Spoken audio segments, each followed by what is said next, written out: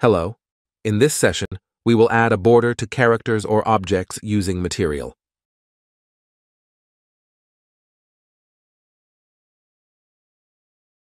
First, to create a border, generate a material. Set the blend mode to masked for displaying the inner part of the mesh with the opacity mask and check two-sided.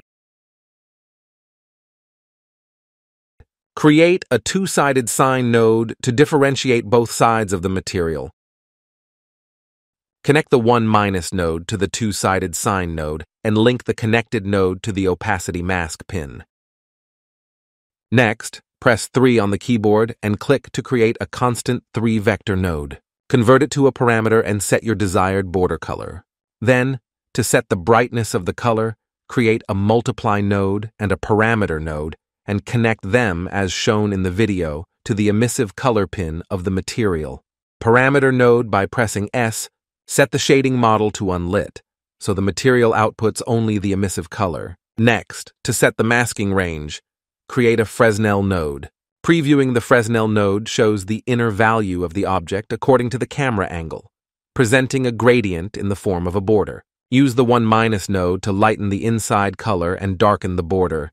Then, using the multiply node, connect the nodes linked to the two-sided sign node, so only the inside of the material is masked. Next, create a vertex normal node to set the border thickness. Connect the multiply and parameter nodes to the vertex normal node, as done for emissive color, to adjust the border thickness.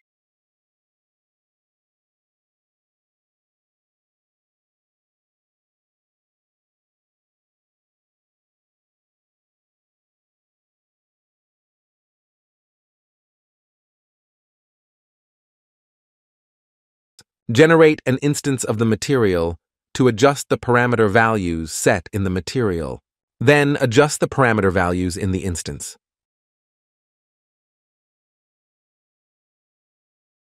Next, locate and click the character's blueprint to open it. In the construction script, create an Add Skeletal Mesh Component node to set the border for the character.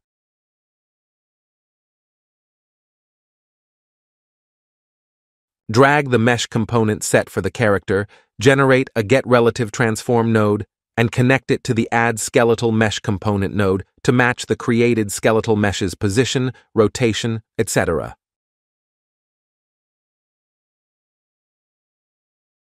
Then, create a variable to call the Add Skeletal Mesh Component node at any time.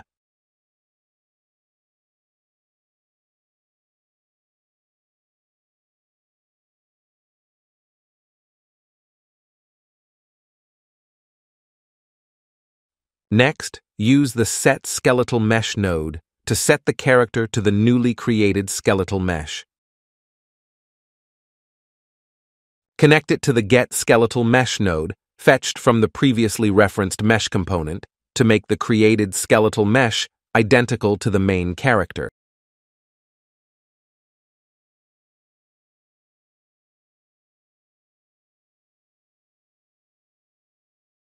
Then, create a setAnim instance class node and connect it to the getAnim instance class node fetched from the mesh, allowing the newly created skeletal mesh to follow the animations given to the character.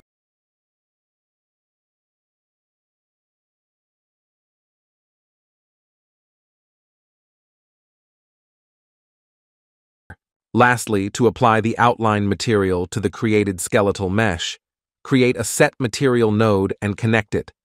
The Unreal Engine character has 2 material slots, so generate 2 nodes and set the slot number in element index. Apply the previously created outline material instance to the Set Material node.